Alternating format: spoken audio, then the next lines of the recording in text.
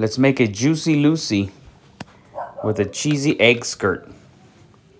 Now, half-pound patty split in half. We're gonna be adding some Colby Jack cheese in the center. I'm gonna create a 2-zone cooking on the Nomad grills. About 3 minutes per side, move it in direct to finish cooking at 145 internal. 1/4 cup of cheese, melt it with some olive oil so it won't stick to the pan.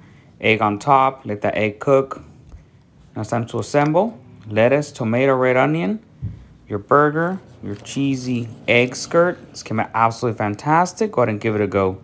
Full recipe on my website.